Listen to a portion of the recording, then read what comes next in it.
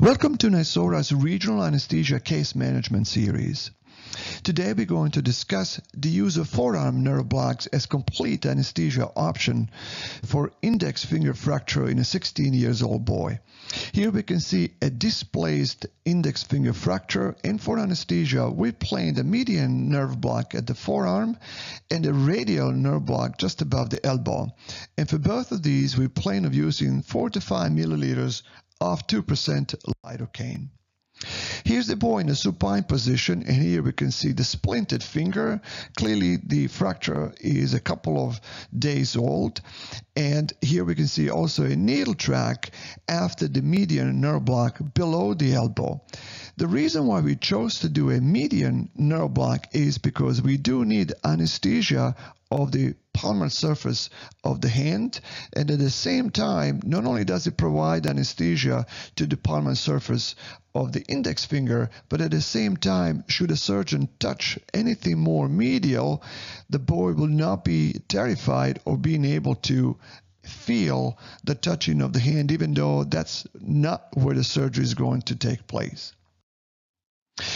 Here's the boy now in a slightly supine position, and here we can see the elbow flexed and a needle track from the radial nerve block above the elbow. The reason why we do need a radial nerve block, and we chose to do it above the elbow, is because when you performed a radial nerve block above the elbow, then you're going to get also a motor relaxation.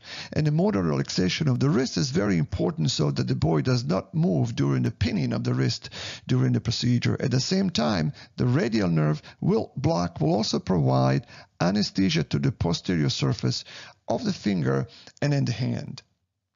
Now, the choice of the lidocaine 2% is because it will result in a quick onset of anesthesia, but only with 2 to 3 hours of duration. And once properly performed, the radial nerve block above the elbow will result in a wrist drop, as you could see in this particular image.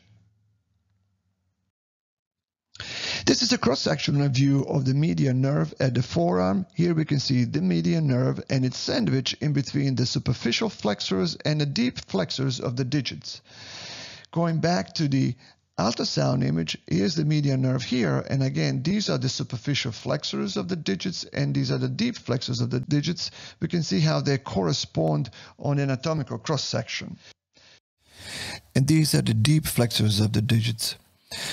Here we can see how they correspond to the anatomical cross-section. Let's take a look now at the reverse ultrasound anatomy animation. Here we see NYSORA's proprietary tool where the ultrasound blends into the ultrasound anatomy reverse illustration. And here we can see on the ultrasound image the flexor pollicis longus and flexor digitorum superficialis, and underneath the flexor profundus muscles. And again, the fascia between the two makes the space for the median nerve because that's where the injection occurs. Here we can see the needle entering in an out-of-plane fashion, and the needle tip wants to make its way in between those two fascial planes. An injection of the local anesthetic, when successful, will displace the median nerve away from the needle tip.